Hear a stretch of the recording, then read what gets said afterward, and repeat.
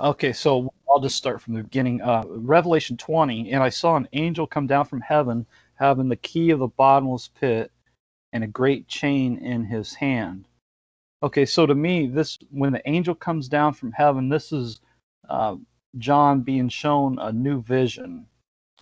Okay, so like in Revelation 1, it says, the revelation of Jesus Christ, which God gave unto him to show unto his servants things which must shortly come to pass, and he sent and signified it by his angel unto his servant John.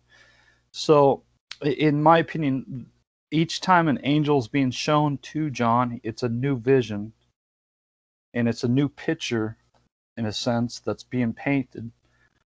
And so this is, I think, key to understand this in Revelation 20, because a lot of people make the mistake of thinking uh, Revelation 20 is a continuation from Revelation 19, and it's not. It's just a new vision being shown to John. Does that make sense? Yeah, that's a really good point. I was actually going to just bring up Revelation 1:1, just how it says it was signified by his angel, so that these are just pictures and sort of moving metaphors to show the future things that are to pass. And the things that are to pass, they're not exactly, it's not being literal about everything. You know what I mean? Yeah, absolutely. It's speaking in spiritual terms, in my opinion. Yes. Yeah. Okay. So that's important to understand because you see, I think it's probably not it's not an uncommon mistake for new believers or new readers to make, thinking everything's a continuation. But if you've read the book of Revelation, 50 times or so, you start to get the sense that there are many descriptions, many what I call paintings with words, if you will, that are being shown to John. And some of them are a large sense, some are more centered, uh, but each one has its own purpose. Okay. Yeah. I could agree with that. They're kind of Okay. like moving hieroglyphs almost. Yeah, yeah, yeah. So we're getting a different angle, in a sense, almost a different angle of the same thing. Uh, just we're just showing different ways and different things, giving us some insight on what's happening now and what's going to happen in the future and that sort of thing. Yeah. Yeah. Yeah. Agreed. Okay. So in verse 2, and he laid hold on the dragon, that old serpent, which is the devil and Satan, and bound him 1,000 years. Okay, so in that old serpent, the devil, that goes all the way back to Genesis 3. Yeah. And yeah, uh, so it's interesting here that the dragon or the devil is bound for 1,000 years. And obviously, people have the question, well, what's that mean? He's bound for 1,000 years, because we read, Hmm. verses like the devil is um, like a what is Walk that? it, walking around as a lion, seeking Yeah, whom he may devour. right. Lion seek.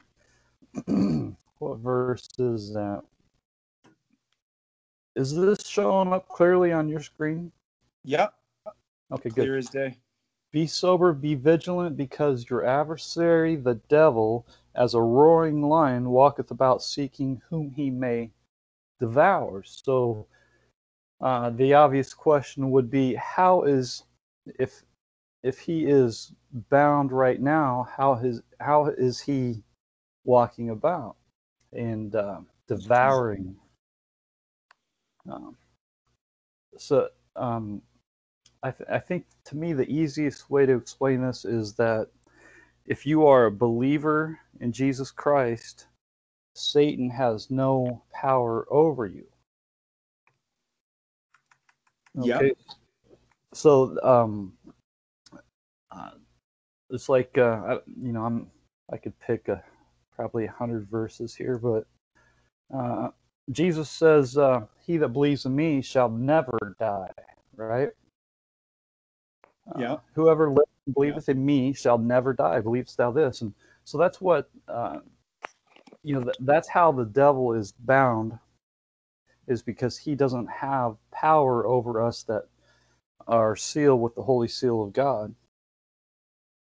Agreed. Yeah. I feel like, yeah, and he's bound in that he can deceive the nations no more. Right. Right. And Is that one? Can't remember exactly. what verse that is. Yeah, that's a great point. And if you read Job, uh, Satan, or I'm sorry, God permitted Satan to do certain things, but he put limits on them. And the same could be said here, and that's going to be important here in a little bit, what it means to be let loose, right? So, Yeah. uh, yeah, so go to verse 3 and cast him into the bottomless pit and shut him up and set a seal upon him that he should deceive the nations no more till the 1,000 years should be fulfilled, and after that he must be loosed a little season. And it took me a while to figure out what's that mean, loosed a little season. Well, it finally came to me, but I wonder if I should read the rest of it first. Well, basically, that loosed for a little season is the wrath of God. When we are lifted up, because like I think Paul says in, uh, was it Thessalonians, I think? Yeah, it's Thessalonians. Second Thessalonians, yeah, when we When the hard first, part or First first, Thessalonians, yeah. yeah, when we, which are alive, shall remain, be caught up together with them in the clouds to meet the Lord in the air, and so we ever, and so shall we ever be with the Lord. This is when, this is parallel with like Matthew 24:31 or 30:31, when the angels gather together the elect, right? Yeah. Okay. So when that happens, that's when the wrath of God is going to be poured upon the whole earth. Yeah. Okay, okay. That makes sense. Yeah, kind of like the parable of the wheat and the tares, when the tares are bound up and cast into the lake of fire. Yeah, exactly. There's so many parallels. It's amazing, really, and so much of the Bible is talking about the same thing, just different ways. For sure. And lots of people try to complicate it and make Oh, all yeah. these different little doctrines that don't really have any basis in the scriptures. Oh, you're not kidding. And what's that? What's that verse? But I fear lest by any means, as the serpent beguiled Eve through his subtlety, so your mind should be corrupted from the simplicity that is in Christ. And so it should be simple. It just, you got to read and study and pray, and it takes time to learn and understand, just like with everything in life. But uh, it's going to get easier. It's going to get more simplified. It's not going to get complicated, like you said, with all these doctrines that complicate everything and confuse everybody. And it's unbelievable, in my opinion, how many people are wanting to hear these fantastic doctrines that are not based on the Bible at all. Yeah. It's what the Bible warns us about that, right? How it says people will have itching ears and they'll turn themselves away from good doctrine or whatever and be turned unto fables or whatever. Exactly. Yeah. There you go. For They the won't time will endure. come when they shall not endure sound doctrine, but after their own lust. And see, this is what I'd like to point out is they're they're doing this out of their own lust. And so you see all these doctrines that are based on lust, on sexual obsession. And the serpent seed doctrine is one example of that. I'm sure you're familiar with it. Yeah. And it's the idea is that the serpent had sex with Eve, and Eve had Cain. That's Which that, is just outrageous because the Bible clearly says Adam knew his wife and she bare Cain. yeah. I mean, that should be over. That discussion should be over. This clearly, of course, now people, they'll read that and they'll say, well, that's wrong, right? And it's so crazy that people would even suggest that this verse is not right. And Adam, like you just said, and Adam knew his wife, and she conceived and bare Cain, and said, I have gotten a man from the Lord. And to me, it's so crazy because if you read Genesis 2, God says that ye shall not eat of the tree of the knowledge of good and evil, lest thee die. Is that, or there? For in the day that thou eatest, therefore thou shalt surely die. And then, what's the first thing well,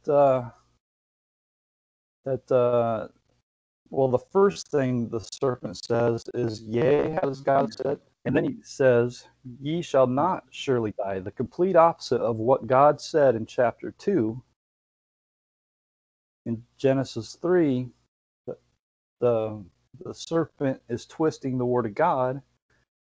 And then in Genesis 4, people are saying, well, that's not true. It's like, who are you? You're just one chapter away from an example of the serpent twisting the word of God, getting Eve to doubt the word of God, and now you're going to try to get people to doubt Genesis 4? That's crazy. Yeah, and that's another point we should bring up, is that we both believe, I believe, that the King James Version, the 1611, or the 1769 revision that we're reading here, is the Word of God, perfectly preserved for every generation for us, and we can trust it completely. It's infallible and perfect, right? Oh, yeah. I guarantee it. The Word of God is alive. It's not an old dead book. It's not an old Harry Potter book. It's alive. It's a living book, living words. And 100%. yeah, and so Jesus is the Word of God in heaven, and the Bible is the Word of God on earth. That Bible is alive. Yes, agreed. Okay, so, and not sure how far off I got on our topic here, but it's okay. Quickly about the binding. Yeah.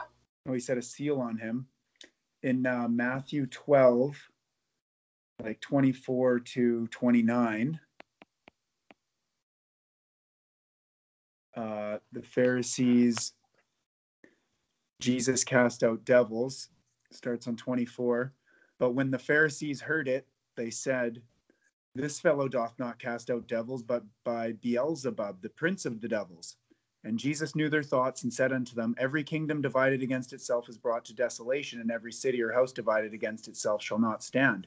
And if Satan cast out Satan, he is divided against himself. How shall then his kingdom stand? And if I by Beelzebub cast out devils, by whom do your children cast them out? Therefore they shall be your judges. But if I cast out devils by the Spirit of God, then the kingdom of God is come unto you. And then this is the verse that kind of shows the binding. Or else, how can one enter into a strong man's house, the strong man being Satan, and his house being this world, as he is the God of this world? Or how else could Jesus enter into this house and spoil his goods, spoil Satan's souls that he has, except he first bind the strong man, and then he will spoil his house? Yeah. Could it be? Is that what that's referring to? Absolutely. I think that's parallels exactly what we were talking about earlier, about how the second death has no power over us. Yes. That's what you're getting at, right? Yeah. And just that's how Satan had to be bound spiritually, in that, so that Jesus could come in and spoil his house and take his goods, his souls that were Jesus's to begin with, so that he could spoil Satan's plans to destroy those souls, basically. That's an excellent point. Okay. Yeah, very good. Cool. Yeah, very good. Now, I think we could probably find a number of verses that would support that as well. But that's a great one right there. That's beautiful.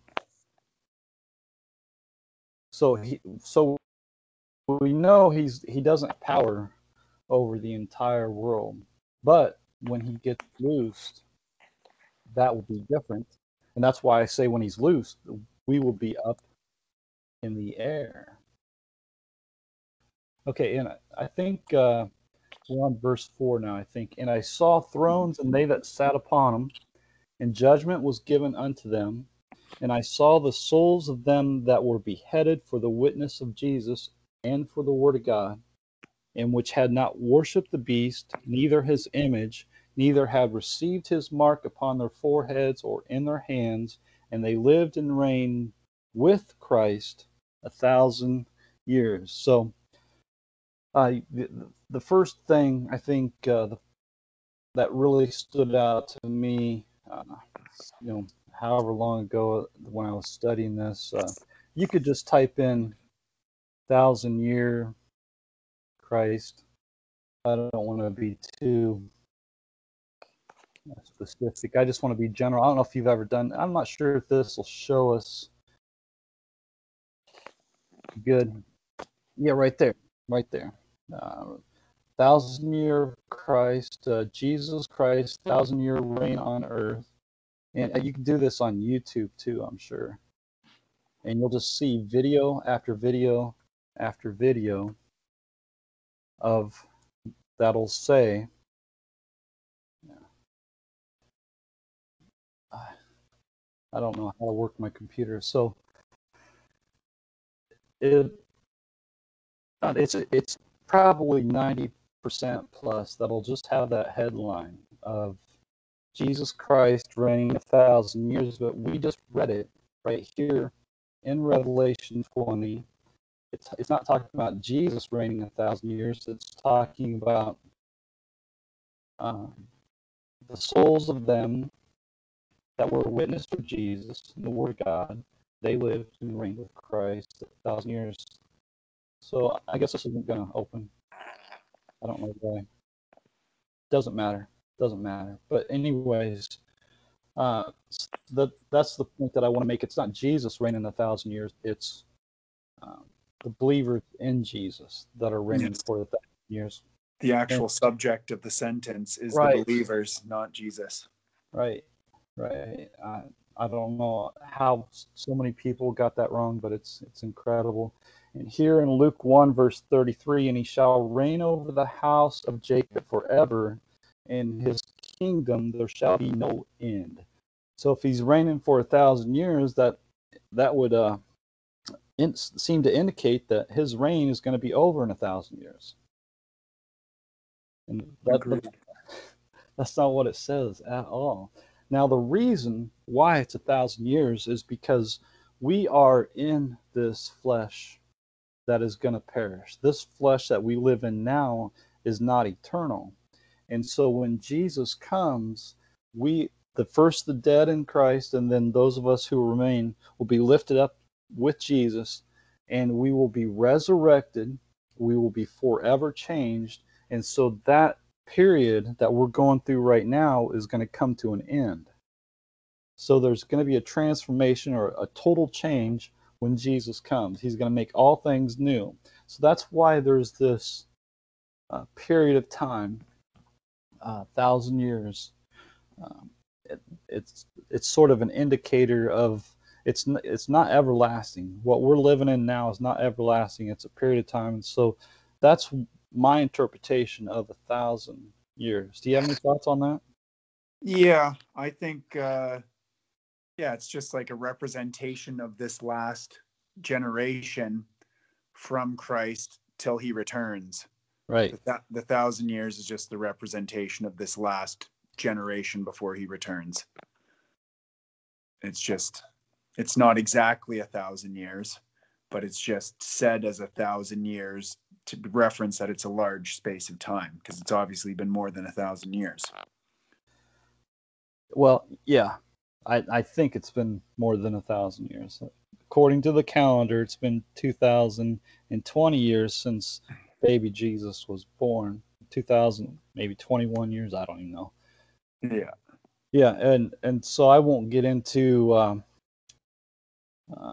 the little bit of doubt that I have that 1,000 years that we're actually 2020 or 2021 instead of 1021. That might be a subject for another day. But I was having a conversation the other day about that maybe 1,000 years were added to our calendar. Have you ever considered that? I've never heard of that, but that's very interesting. Okay, so some other time maybe we can talk about that, and I'll give you some reasons for why I think it's possible. Okay, so verse 5, but the rest of the dead. Now, I should say, just because if there was 1,000 years added, that doesn't mean this is going to be a literal 1,000 years, because obviously we don't know the day or the hour when Jesus comes back. So I don't believe it would be exactly 1,000 years. Although I don't, I just don't believe that at all. I don't think it was meant to be that way. Um, Although I was reading Exodus today, and the people in Egypt, or the Hebrews, they endured living in Egypt for 430 years exactly. Yep. But I don't think this 1,000 year period is exact. Though I think, like you said, it's a representation of time. Yeah, I think it's just a representation of an age, or this Right. last generation or whatever. That's how I see it, anyways. Yeah. But the rest of the dead live not again until the 1,000 years were finished. This is the first resurrection. Okay, so the rest of the dead, those that are that will die will be resurrected. Those that are dead in Christ, right? Like Daniel says. Let's see if I can find that verse real quick. There's a lot. Let's see how quick this moves here. Okay, and many of them that sleep in the dust of the earth shall awake, some to everlasting life, and some to shame and everlasting contempt. So I just wanted to use that verse to show that that sort of parallels this, where those that are dead in Christ will live after the 1,000 years period, which is consistent with what Paul said in 1 Thessalonians, where first the dead in Christ will rise. You agree with that so far? Yes, but looking at that, because I was kind of seeing the first resurrection, because there's the first and the second resurrection. I was kind of thinking the first resurrection is like when you're born again, almost, but it seems to be contradictory to that verse right there. You know what I mean? Yeah. So that's interesting. I never thought of it in that way. Because I always thought of it because first. because The we first. yeah. I'm sorry, I don't mean to cut you off. No, please go ahead. Yeah, I was just going to say that I look at the first resurrection as being Jesus Christ. I don't know if I can find this verse real quick. We're talking about Jesus is the first fruits of the resurrected. Are you familiar with that? Yep. Am I getting close? Yeah, he's the first fruits to. He's the first one to go right up into heaven, right? Yeah. All right, And there it is. Okay. Yeah, 1 Corinthians 15. But now in Christ risen from the dead and become the first fruits of them that slept. So now we are to be partakers of that resurrection. yes. And so he's the first resurrection. When he returns, we will all be resurrected with him. Correct. Does that make sense? Yep. Yeah, I'm just the first and second resurrection thing is kind of throwing me for a curveball. Because Okay. I went and read through this, and then I watched some videos and stuff, and I kind of had it in my head that, okay, the first resurrection is when you're born again, when you pass from death unto life. And then the second resurrection, I thought, was when Jesus came back. And that's when our bodies are transformed. We get a new body, and we get the new body and a new spirit or whatever. Yeah, so I think that's fair to say it that way. I just want to point out that there's actually no mention of a second resurrection. Okay. So we're partakers. So that's why I say we're partakers of this first resurrection, which will be fulfilled upon his return. Okay, it's the second death. There are two deaths, right? When our body dies, and then Judgment Day when we're thrown into the lake of fire. If we don't believe. Right. For the unbelievers. Correct. So there's one verse I want to point out because I believe there are people that say that resurrection already happened. Have you heard about this? That the first resurrection? Yeah. Yeah. Well, they're saying there are people that say that everything in Matthew 24, Mark 13, Luke 21 has already happened. And they'll point to the fact that when Jesus, when he resurrected, he was not the only one that resurrected. Have you heard about that at all? People talk about that? Not really. Okay. I'm not sure I can find that verse for you right now because I don't recall the wording right off the top of my head. But so when Jesus resurrected, and out came right there, came out of the graves after his. Let's see. No, that's not. Wait, is that the verse I'm looking for?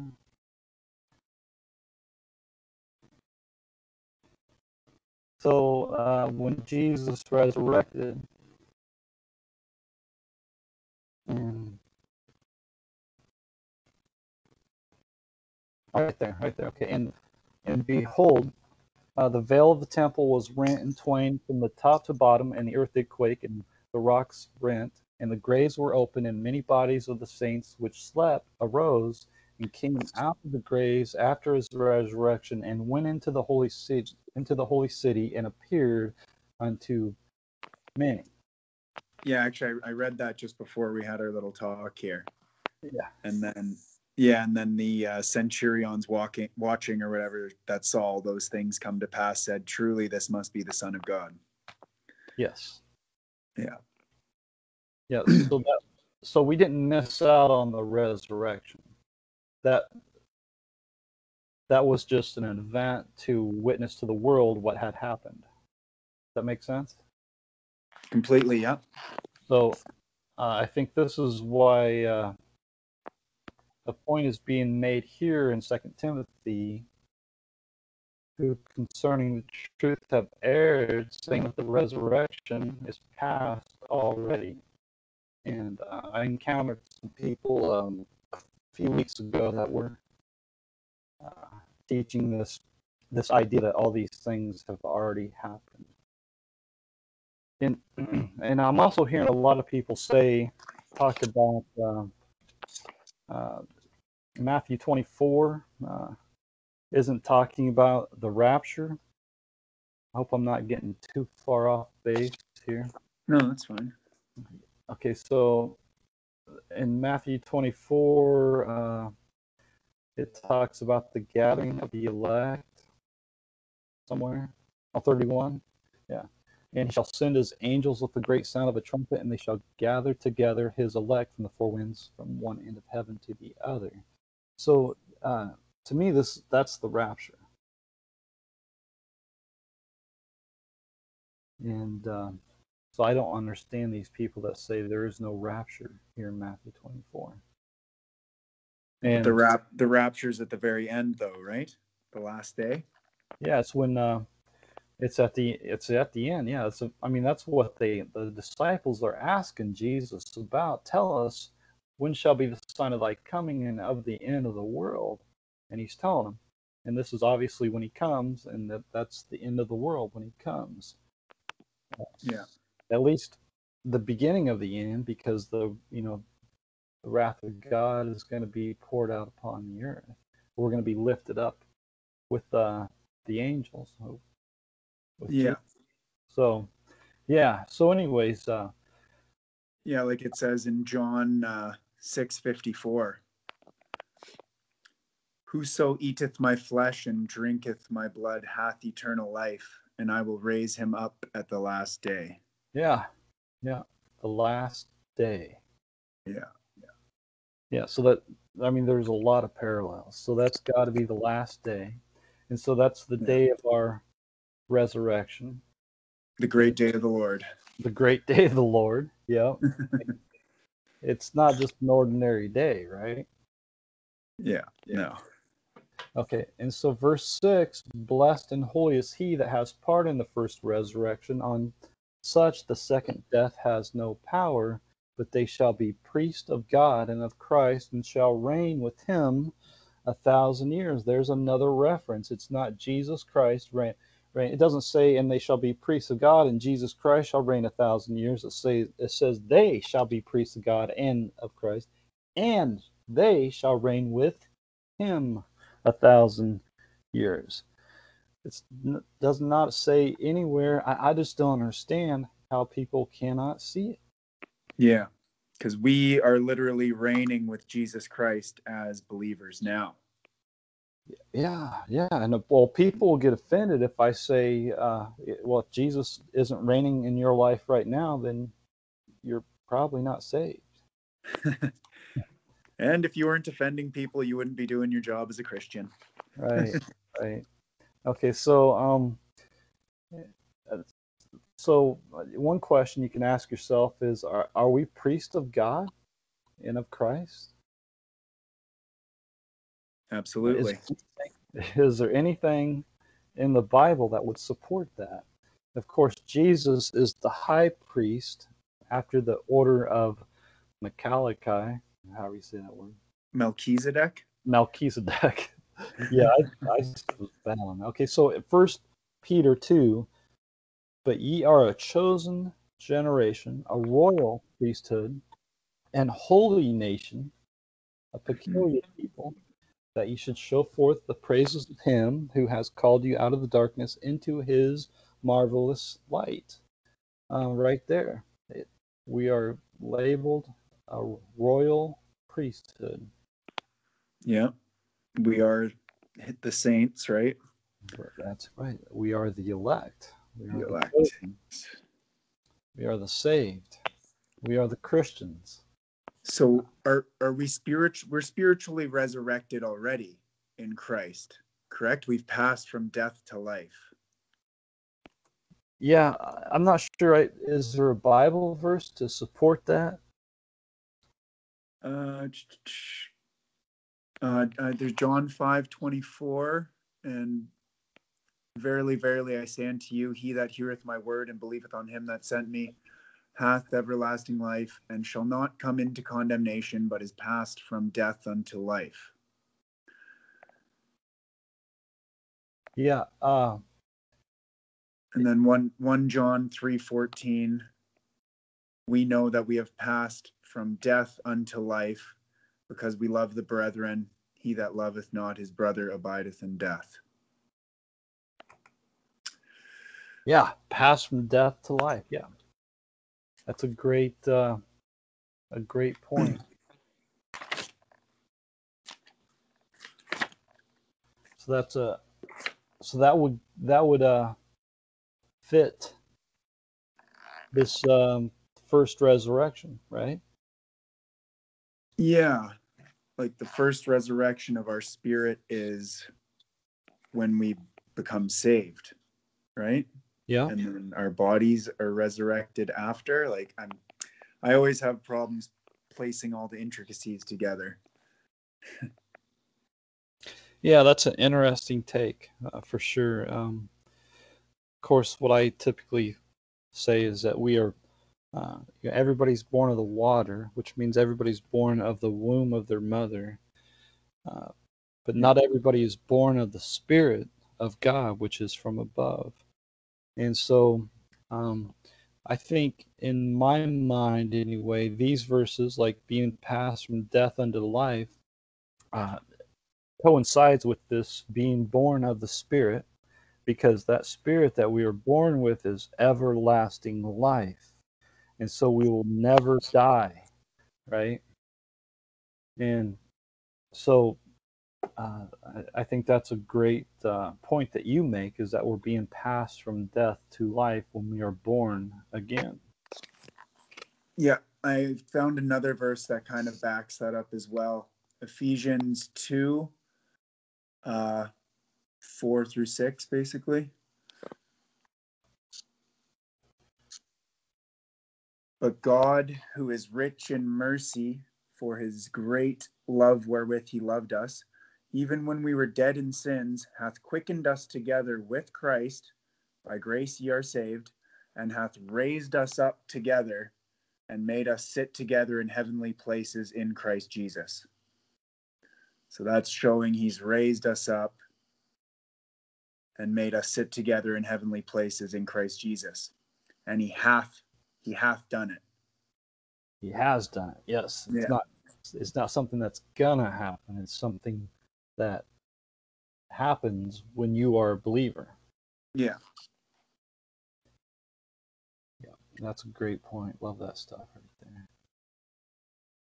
Praise the Lord. I'm not worthy. No, nobody is, but Yeah. uh, We do our best. yes, sir. And yes, sir. And there's a verse I'm gonna share with you, because I was chatting with somebody a couple of nights ago, and I couldn't remember what the verse was. I don't know if that's ever happened to you, and it drove me crazy. Oh yeah. Many times. I can't believe that I can't remember something so simple as this. Being confident of this very thing, that he which has begun a good work in you will perform it until the day of Jesus Christ. Oh, was that like a once saved, always saved debate thing? No, no, it was just somebody was saying that they were a new believer, and that they're trying their best, and all this, and I wanted to give them something really encouraging, and I was like, oh, I can't remember that verse. Mm, And then later on, of course, when it was too late, I remembered. yeah. But so, yeah, but so my point was, I want people to be confident. I want people to be sure that they know that they have everlasting life. And uh, I don't want people to doubt. I mean, God, God doesn't want you to doubt, right? And, uh, Yeah. if you have doubt, then you can't hardly say Jesus is the Prince of Peace. He doesn't want you to have doubts. He wants you to be confident and have that surety that you are saved forever.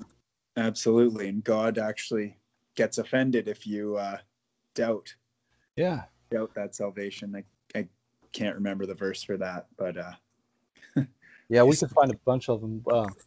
yeah. Like when Jesus says, ye of little faith. I mean, Yeah, he's exactly. always getting on people because they're lacking faith. And that's what happened with Moses and the people um, when they got out of Egypt. After everything they experienced, they still had little to no faith. You know, Yeah. it's like you brought us all the way out here because there's no graves in Egypt, just to bring us out here to die. They didn't they didn't have any faith, and that's what's going on even still.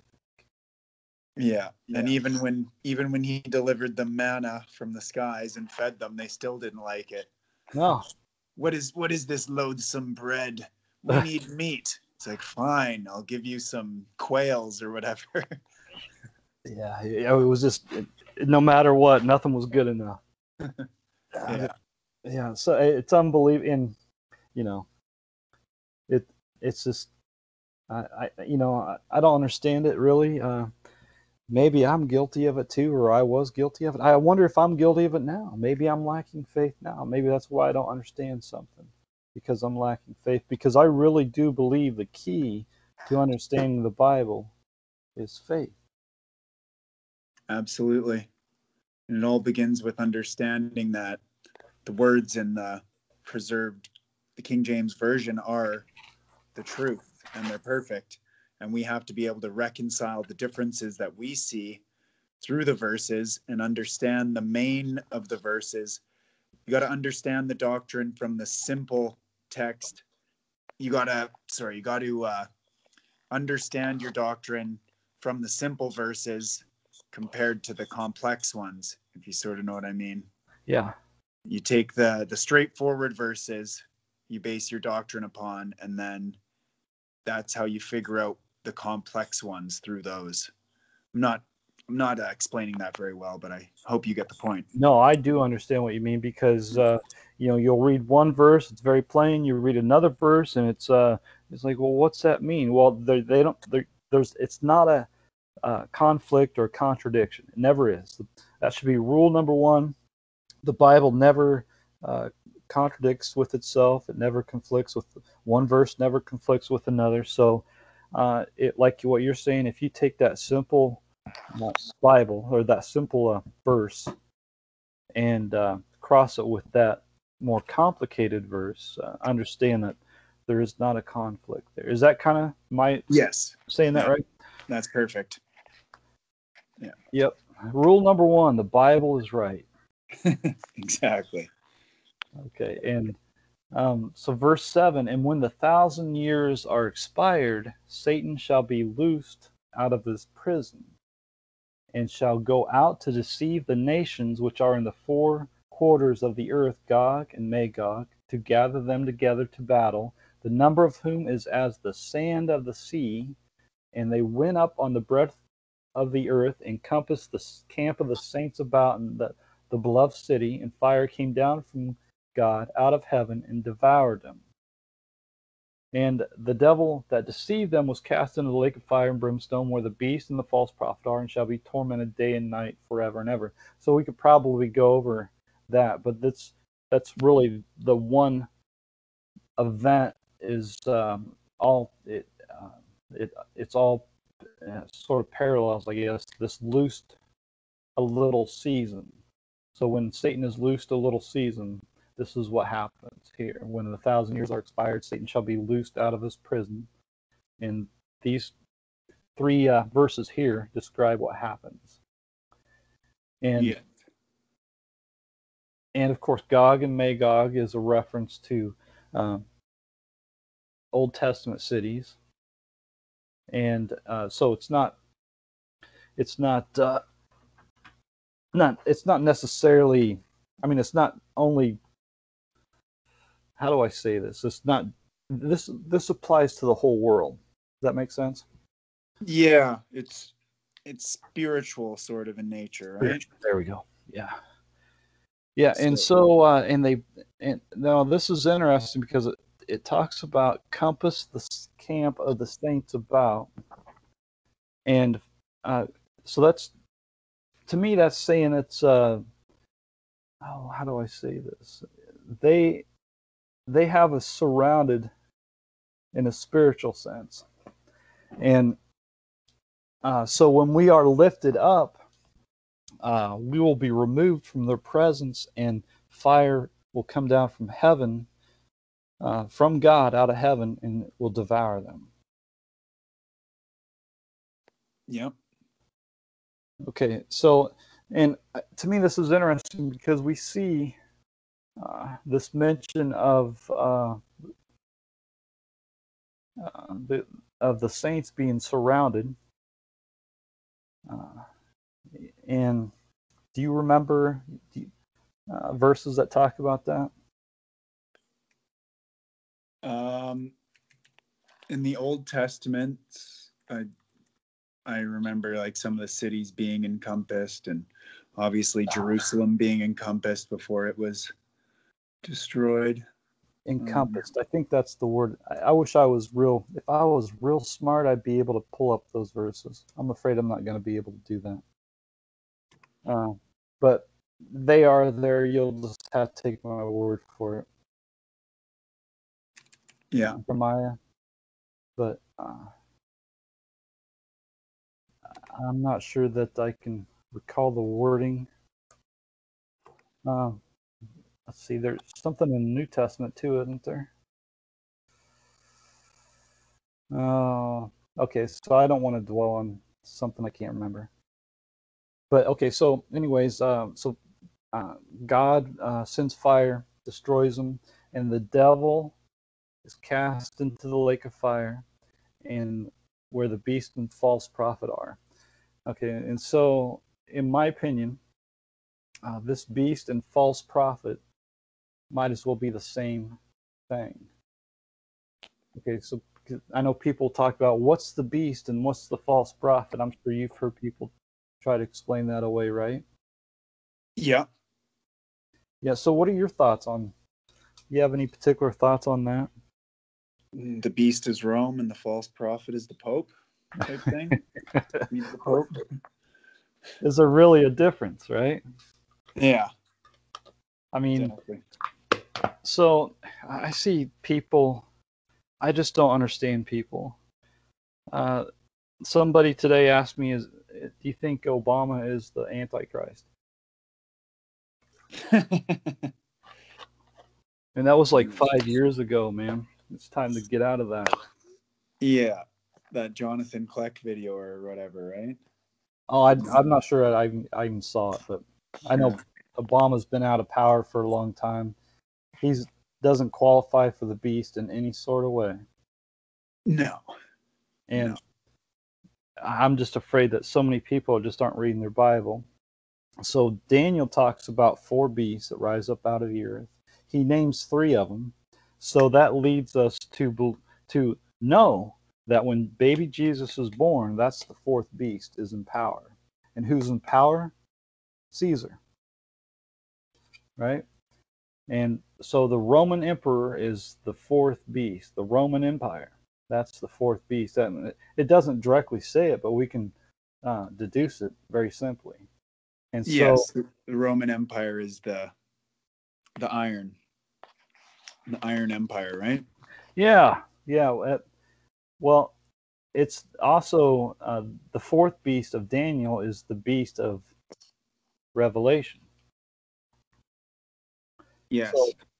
So when it talks about the beast and the being thrown in the lake of fire, or the beast being in the lake of fire, that's the whole. It's really maybe one simple way to say it's a whole corrupt world system is being tossed into the pit, right?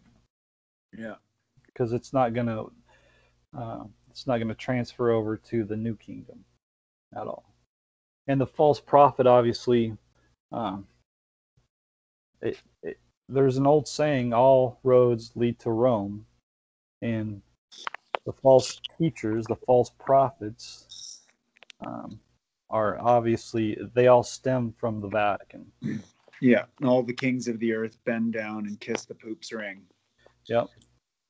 Yeah, and all these modern versions, the popular ones, all have Vatican approval.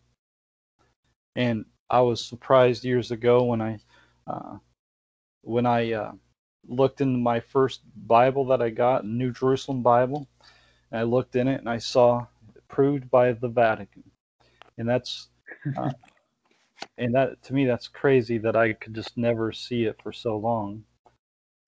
How corrupt the Vatican is, and you know about Westcott and Hort, Yeah. the Greek New Testament. That's all. Necromancers. Yeah, they're all the new Bibles are leaning toward that for some reason. It's odd. Yeah, from them and their Nestle's text as well, Yeah, or whatever. Yeah. yeah, and so they tried to kill King James in 1605, because they wanted to stop the Bible being printed in the English language. Yep, the gunpowder plot with Yeah. Guy Fawkes. Yeah. Whose face is the V for Vendetta mask, right? Yeah. Yeah. And 10 years ago, there was the CIA Operation Anonymous, who was a mysterious guy behind a Guy Fawkes mask. Yeah. And Anonymous, the CIA operation, transitioned to what is called QAnon. And some people simply refer it to as Q. I don't know if you've heard anything about those guys. Yeah, all a bunch of deceivers leading people astray with a little bit of truth, and then a bunch of falsehood, basically. Yeah. So I was told that the Federal Reserve was going to go under.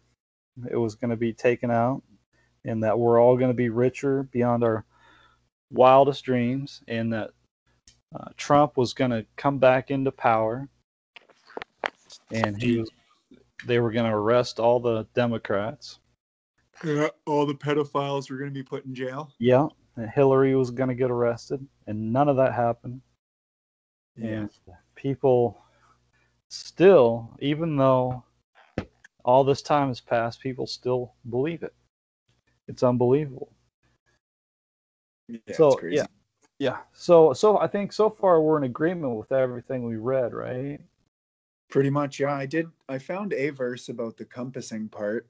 Oh, okay. Where's that at? It was Psalm 17, 9, 8 and 9. I don't know if it works perfectly, but keep me as the apple of the eye. Hide me under the shadow of thy wings. From the wicked that oppress me, from my deadly enemies who compass me about, they are enclosed in their own fat. With their mouth they speak proudly. They have now compassed us in our steps. They have set their eyes, bowing down to the earth. Like as a lion that is greedy of his prey, and as it were a young lion lurking in secret places. Arise, O Lord, disappoint him, cast him down, deliver my soul from the wicked, which is thy sword. Oh, I love it.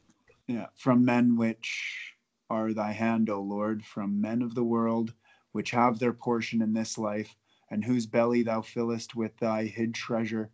They are full of children, and leave the rest of their substance to their babes. As for me, I will behold thy face in righteousness. I shall be satisfied when I awake with thy likeness. Yeah. Oh man, that's good stuff. That's a good find right there. Yeah. So that kind of talks about the whole thing, right? They're kind of compassed about us, and the Lord's gonna protect us and crush them, and then we will be satisfied and we will awake in his likeness. Right? Absolutely. Yeah. Just wanted to get that one in there for you. Oh, that's excellent. I'm sure there's plenty more too.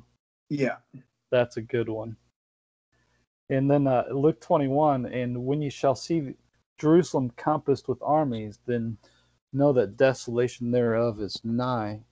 And I suppose we could spend an hour discussing what this could mean.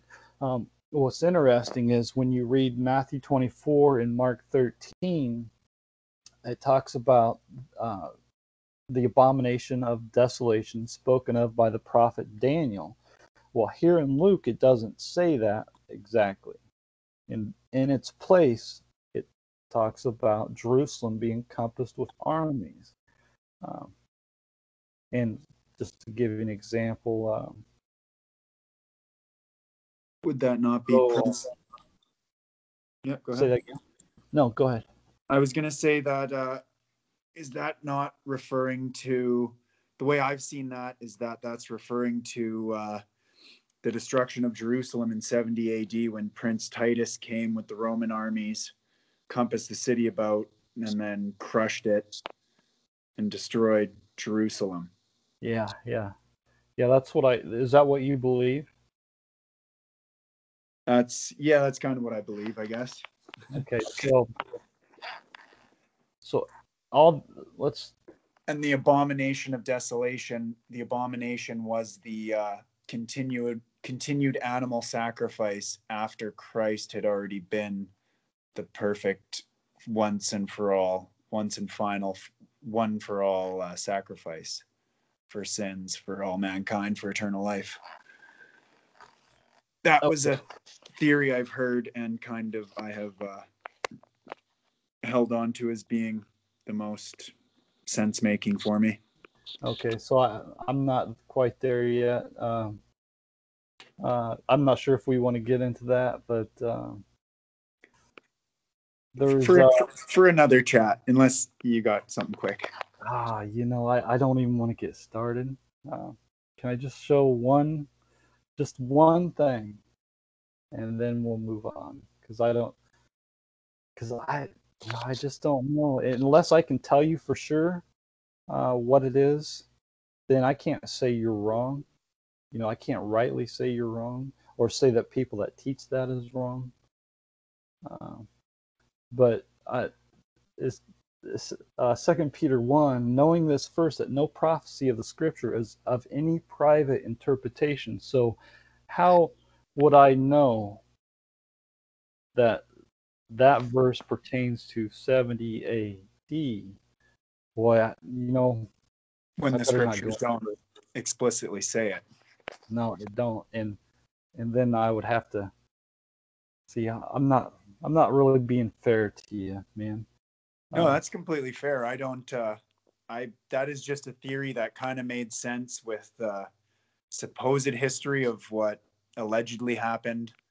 So that's not one that I'm holding on to. Like I'm not going to turn on. That's just what I've kind of understood up to this point.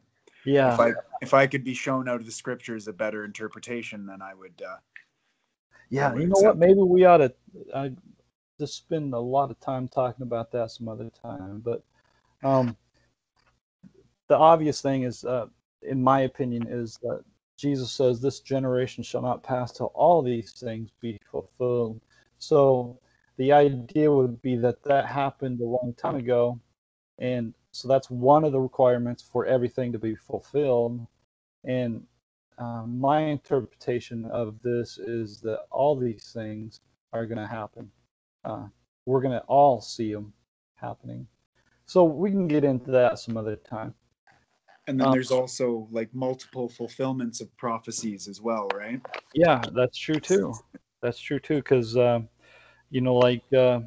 when God sent the plagues on Pharaoh, that's sort of I don't know if that's a good example, but we also read about the plagues in Revelation. So yeah. So this is it almost has a double meaning in the sense that this is going to happen at the end time as well as what happened to Pharaoh, because his heart was hardened. Yeah, yeah, like how the Old Testament is types and shadows of things to come. Exactly. Yeah, exactly. That's well said right there. Yeah. So, okay. So you've heard people talk about that Jesus comes back, and so this is why I say this doctrine that there's a 1,000-year period after Jesus comes back is wicked. It's as wicked.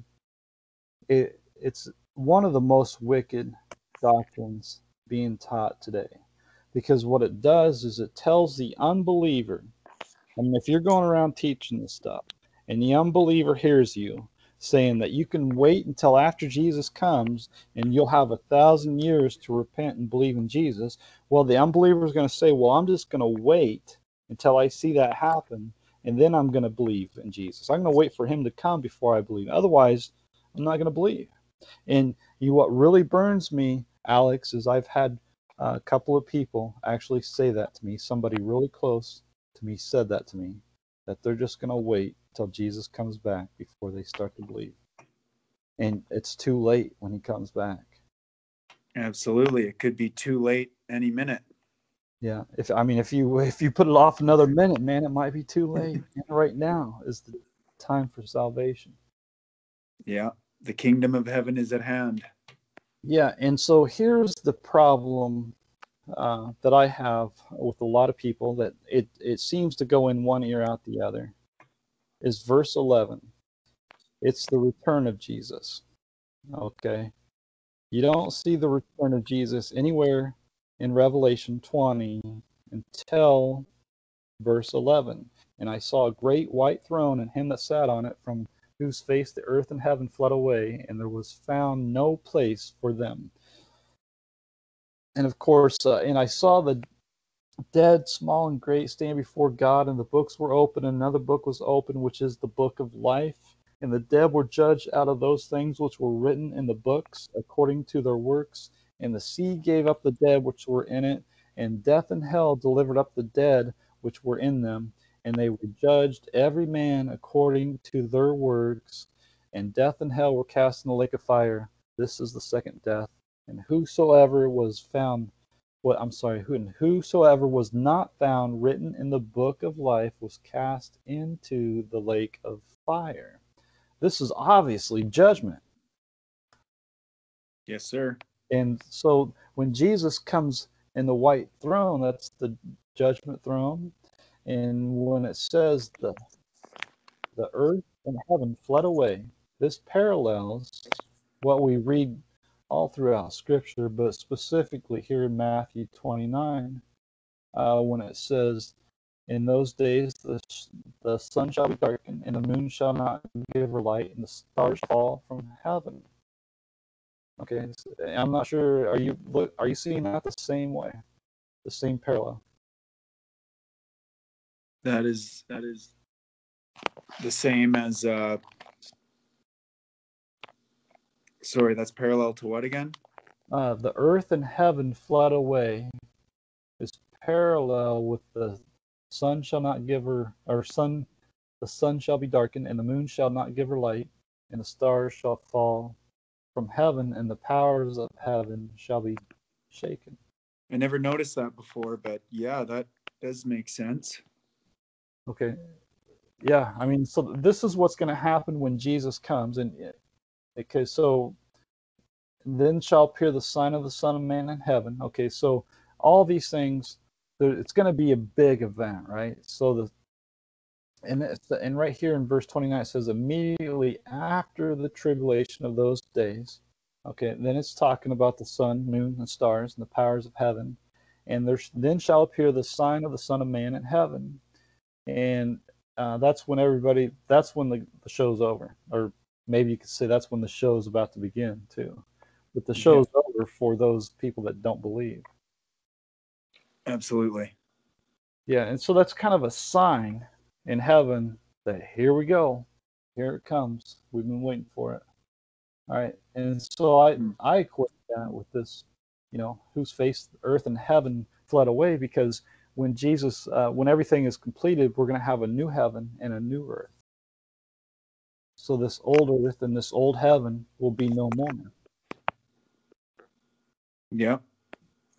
Well, they'll be burned up, will they not? Yeah. Well, that's what it says, reserved for fire, right? Mm-hmm. So it'll be very interesting.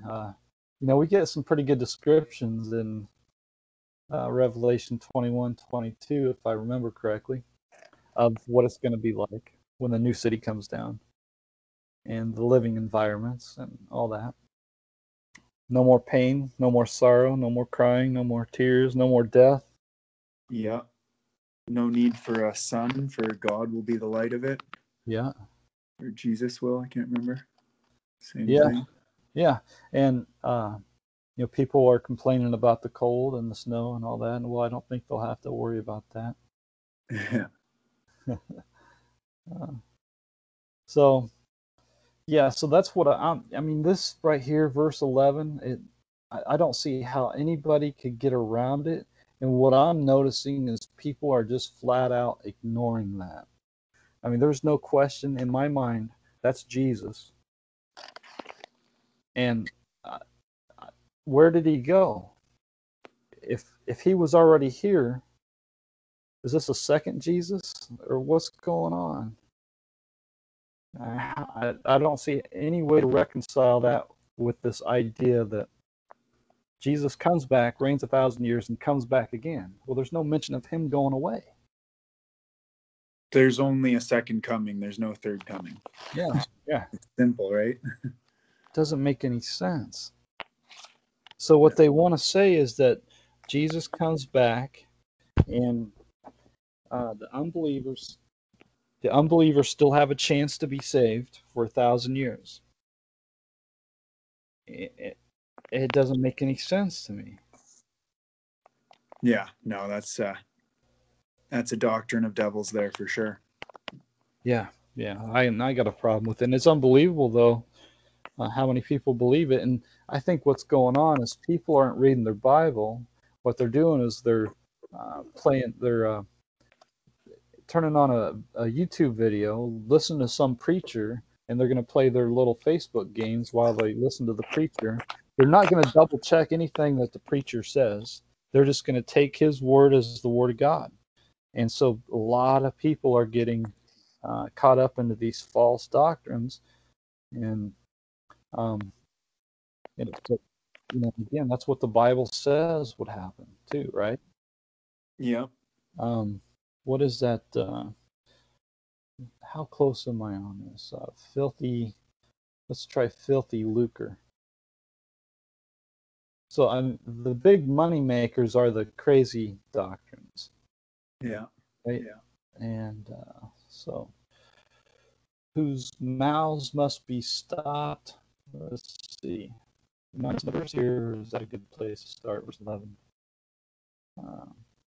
Oh, no, okay, yeah. For there are many unruly and vain talkers and deceivers, especially they of the circumcision. Who are the circumcision?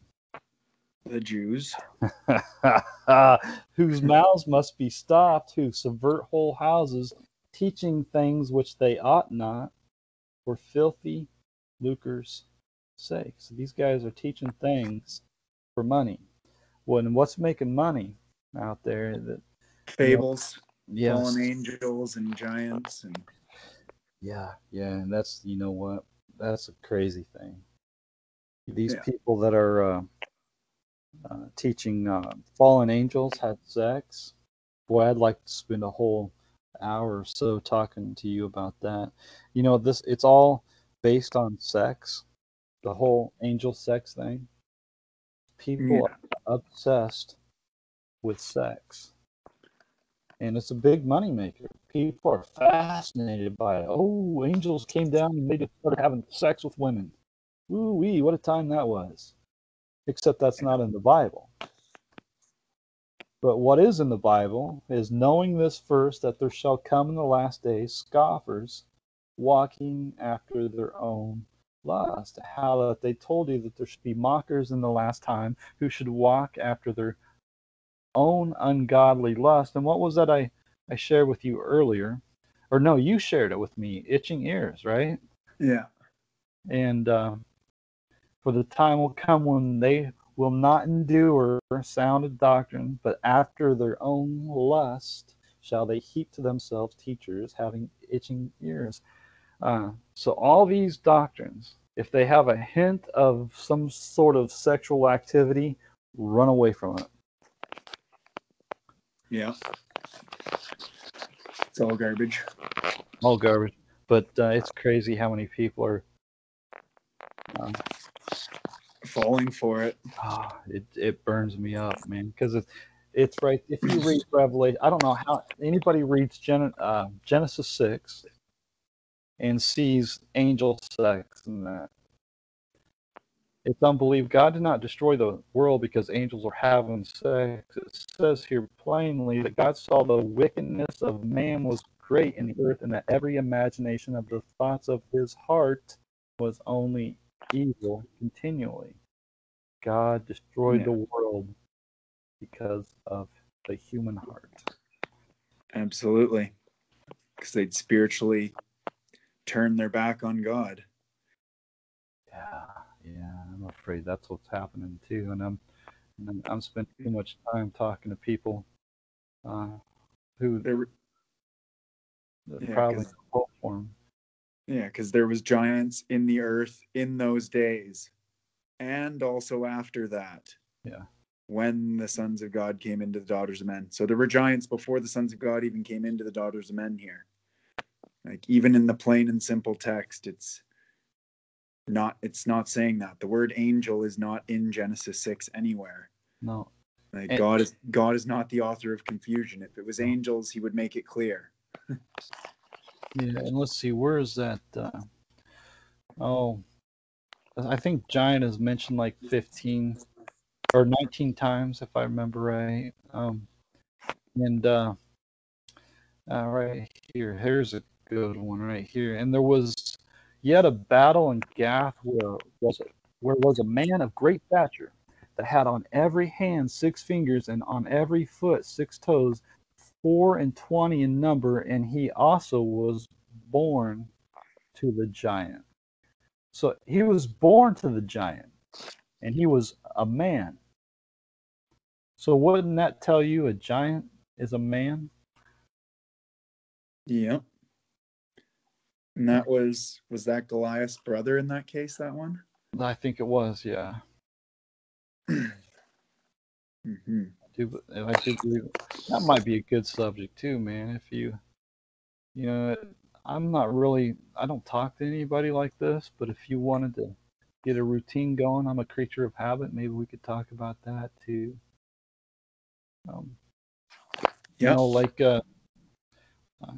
Genesis 4, right here in verse 1, it says, when men began to multiply, the sons of God. So this parallels that. And then even here, people want to point to verse 4. It talks about giants, sons of God, and then it says the same became mighty men. It doesn't say they became angels or half angels or hybrids or any of that stuff, which were of old men of renown. And then you see right here, man of his heart, and repented the Lord that he had made fallen angels. Oh, no, it says man. And the Lord said, I'll destroy fallen angels. No, he says, I'll destroy man. You know what I'm saying? It's so obvious what God is talking about here.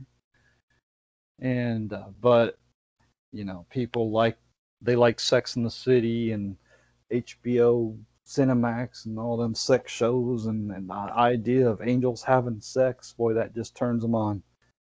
They perk their ears up for that stuff. That's what they want to believe, but that's not in the Bible.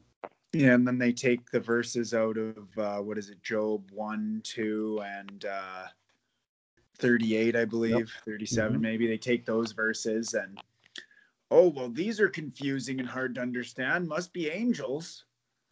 Nope. Yeah, no. We could spend some time talking about that, huh? But do you have any final thoughts on Revelation 20?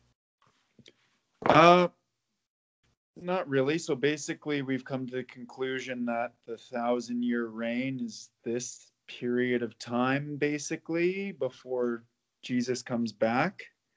Satan being bound is a spiritual binding, whereas he can't inflict upon us more than we allow, type thing.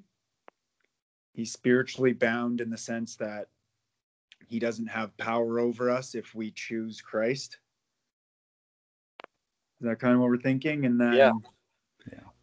And that the 1,000 years after that, Jesus comes back, the wicked are destroyed, and we are transformed, type of thing. Yep. That's we are, all things are made new, right? And that's I think this, like Revelation 21, I saw a new heaven and a new earth, for the first heaven and the first earth were passed away, and there was no more sea. And so that's the end. There's just no. I just don't see any way how people can, can stand on this idea that this 1,000 years is coming after the return of Jesus. does not make any sense whatsoever. And Yeah. I've had people ask me about this, Satan being loosed, and I've compared it to like if you have a pit bull and you got him on a leash, he's not going to hurt anybody. He's not going to tear the yard up and all that. But once you let him go, if you wanted him to tear up your yard or attack somebody, you let him go, right? And so that's kind of what got, in my opinion, just my thought here, that I think God is gonna let Satan go to destroy the earth and to kill everybody.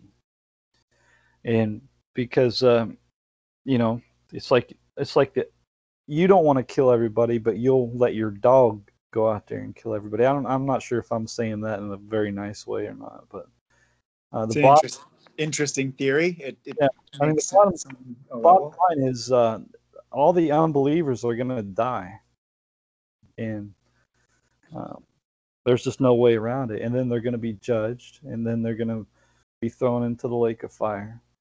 And so God is going to use Satan to do the dirty work, so to speak. And that's Okay. that's the way I look at it. I've never thought of it like that before, but that makes sense. Yeah. So when he's being loosed, there is no restraint on him. He's just going to go nuts and kill everybody, and there's nothing anybody can do about it. Yeah. Okay, that makes sense. Because Right. he can't. He even in the Old Testament, he couldn't do anything that God wouldn't allow. Like when God had to allow him to go after Job and destroy his family and all his riches and all that. Right. So Exactly. Great Satan point. Satan can't do anything without God's approval. Right. Because he's a cherub, right? And a cherub is kind of like an animal angel in the spirit realm, right? Okay. Did you do you believe that, or you heard that? Uh, well, I'm not sure. I'm not sure. I don't really have a lot of opinions on that. Okay, so I'm pretty sure like the cherubim are like this is what I've heard anyways. They're like the animal class angels type thing. Like when you hear the cherubs of God, they've got the wings, and then some do have the face of the man, or one has a face of an eagle, a face of whatever. They're all the animal type angels. They're not ones that appear as humans, the ones that communicate directly from God to man. But Okay. he was like the anointed cherub, so it's kind of makes sense as he's kind of like God's pit bull. Let this beast go to Yes. take everything out in the end. Yeah, and we will be at this point. We will be lifted up in the air with Jesus, and then so Satan's going to have free reign on earth to destroy everything. And then it's also important or interesting, in my opinion, is that we see over and over in the scripture that uh, all this stuff must happen until our enemies are made our footstool. I'm sure you've read that somewhere, haven't you? Yeah. Let's see, like in Psalm 110, the Lord said unto my Lord, sit thou at my right hand until I make thine enemies thy footstool. And there's a number of verses, till I make thine enemies thy footstool, from henceforth expecting till his enemies be made his footstool. So when we are up in the air with the Lord and all the unsaved are down below, wouldn't that mean that our enemies are our footstool? Mm. Huh? That's good. That's good connection. I like that.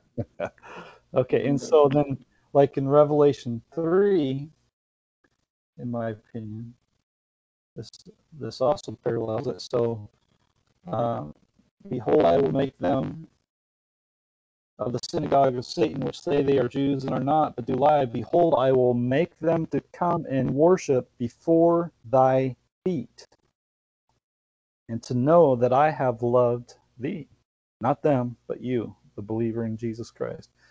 So that when they're gonna be at our feet when we're up in the air, and God's gonna make them know that He loves us. So Yeah, I think that's just interesting. that's awesome. That's really powerful. I like that a lot.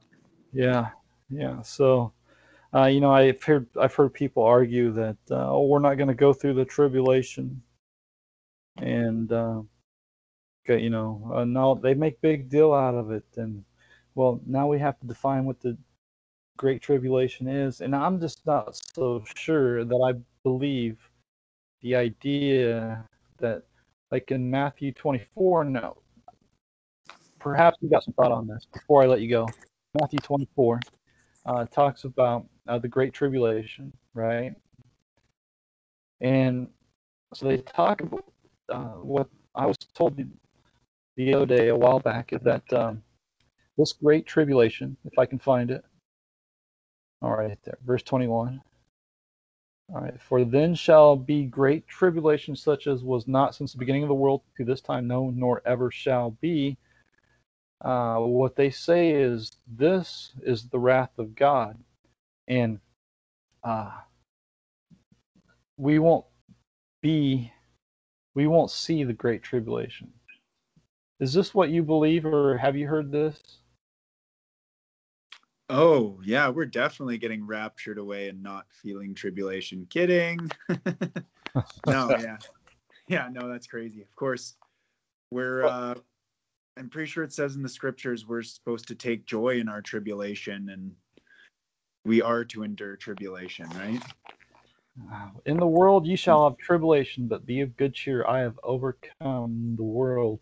Now, did Yeah. Jesus himself have any sort of tribulation when he was in the flesh? Yes, of course. He, Suffered mightily. Like, yeah. Yeah, yeah. it's just stupid to think we'll just be taken out of any punishment like this physical realm that we're in. We're meant to experience these things to strengthen us spiritually so Yes. that we can be useful for God in the world to come. Oh, well said, man. Well said. All right. Uh, so I appreciate talking with you. I probably took up too much of your time, but it's great to, talk about Revelation 20 with somebody that gets it. It's really not So, that complicated. no, it's not that hard.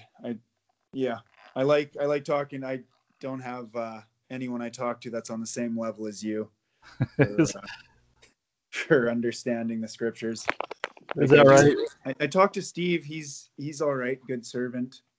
He's pretty good, but he's still a little bit behind. He still thinks there's going to be a physical 1,000-year reign, and he doesn't know too much about the two witnesses and all that stuff. I don't know. I just kind of see Revelation as all being spiritual. You can't really apply that to a physical sense.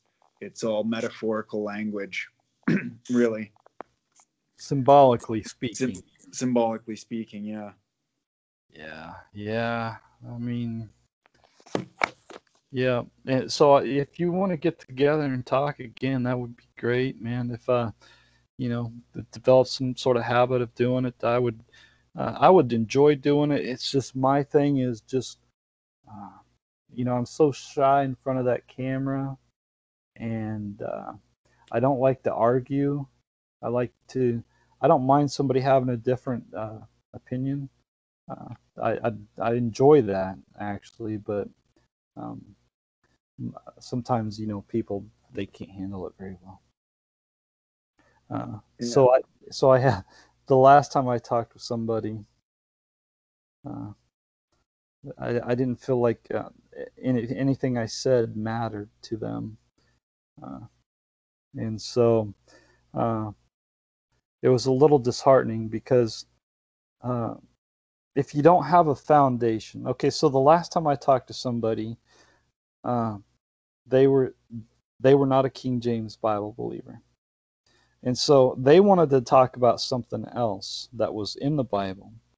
But my point was if you don't have that foundation for the Word of God, then all this other stuff doesn't really matter.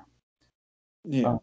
Because you could just say, well, this word in Greek means dog.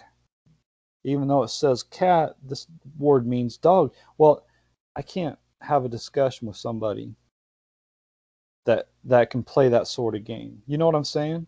Yeah, you have to build off of the cornerstone, which is Jesus Christ, which is the Word of God, which is, if you do the research, the King James Bible. It proves itself through its language, through its prophecies, the way it all comes together perfectly. The language in the Old Testament lines up with the language in the New Testament, even though they are written in different languages and like 1,000 years apart or whatever. It all lines up perfectly. There's no contradictions. You look at the new versions, they take out whole verses. They change verses to make Jesus so that he's a liar. They change all sorts of stuff. It's just outrageous. I don't understand how so many people can go by these friggin' Catholic Bibles. You know what it is, Alex? They're not reading their Bible. They can't be reading their Bible. If they were reading the Bible and studying, they would see these problems. They're not. I mean, you can't be reading. You can't be a serious Bible reader. And like the NLT will say that, like Titus, was it Titus 3 or whatever? Reject a divisive man, or reject a man that causes division. There's no truth in him. And then you read in Luke, uh, what is it, 17 or whatever? I'm not sure. Where Jesus says, "Think not that I've come to bring peace on earth, but division." Jesus is telling you in these newer translations that he's come to bring divisions. At the same time, these newer translations are saying, reject the person who brings division. Yeah. Or they'll say Lucifer and Jesus are both the morning star. Yeah, yeah, yeah. Well, that goes along pretty good with Mormonism, because they believe Jesus and Satan are brothers. Oh, really? Yeah, yeah. Yeah, Mormonism's just way out there. Same with Jehovah's Witness. What, they believe Jesus was the Archangel Michael in the Old Testament or something? Yeah, yeah. I mean, never mind what the Bible says. It's unbelievable. It's like they're just totally disregarding the Bible. But yeah, but these people that are buying these new versions, they are um, doing it to make themselves look good, to feel good, but they're not actually reading the Bible. See, that's how I came to it. Is I was reading all these other versions, and I was noticing discrepancies, differences, and complete contradictions. And so you've probably heard somebody say, "Well, you got to go back to the originals." Yeah. All right. So has anybody ever been able to show you the originals? There are no originals. There's only copies of copies of copies. Everything's a translation. Everything's a copy. The Word of God is living. It's not stuck on some manuscript from whatever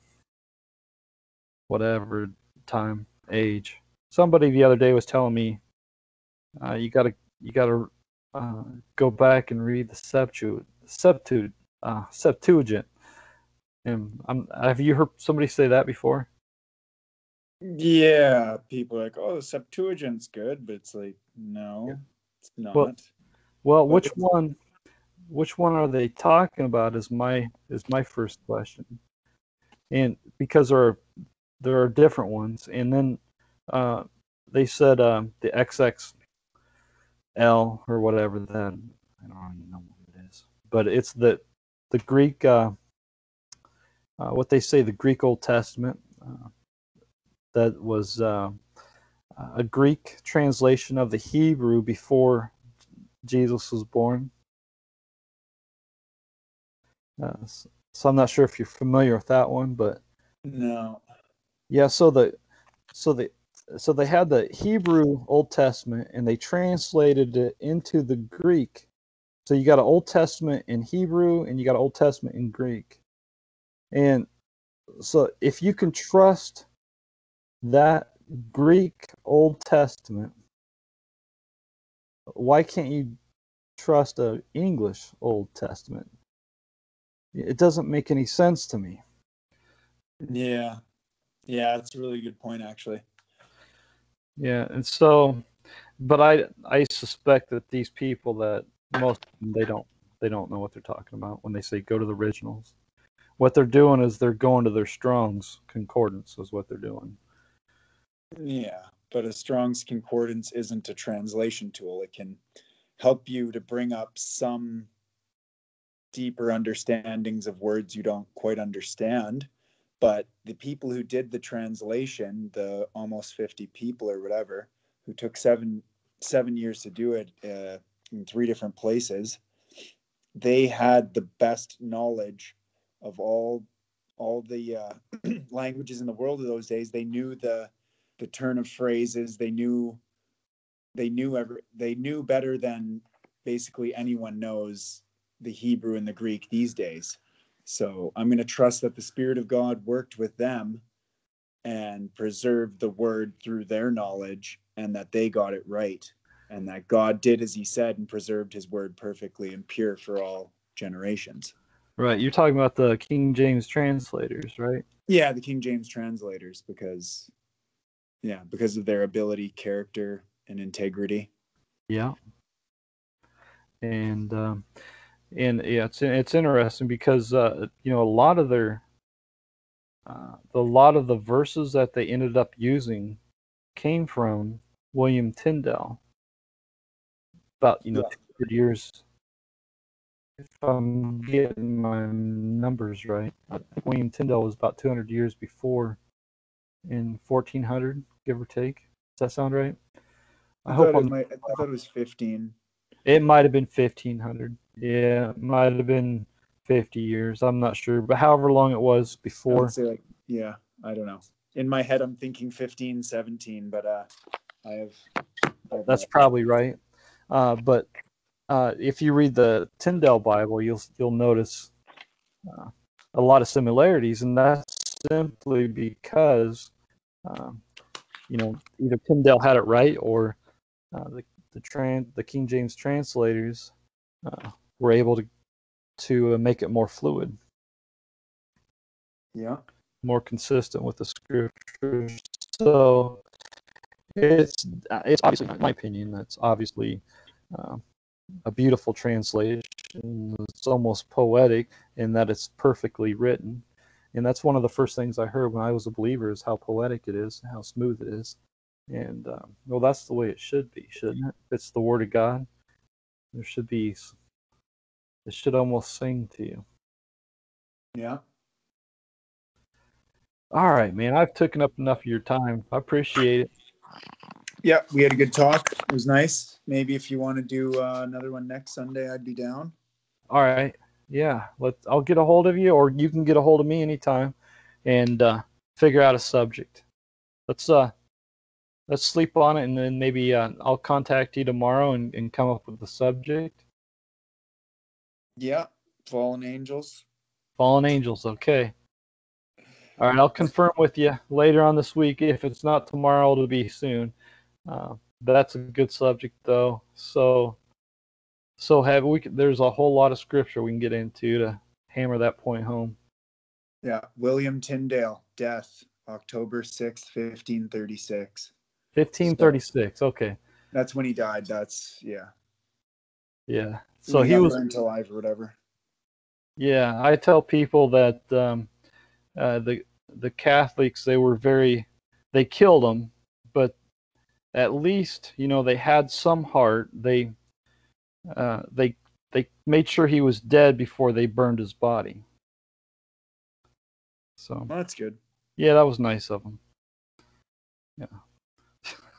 Yeah, his dying prayer was like, Lord, please open the eyes of the King of England. Yes, sir. Yeah.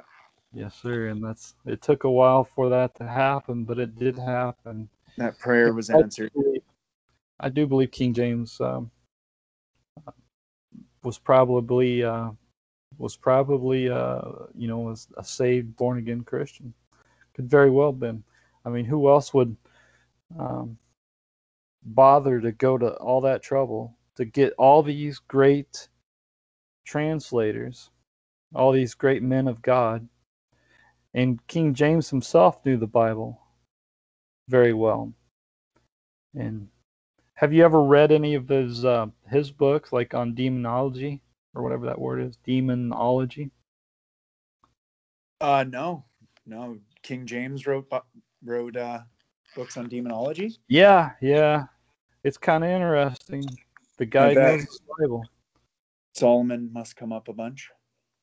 Yeah. He and it's not it's not what people imagine. It's not what I imagined anyway. It's not like people that study demons today. It's very biblical related. Very much related to the Bible. So anyways, it's nice talking to you, man. I've taken up enough time.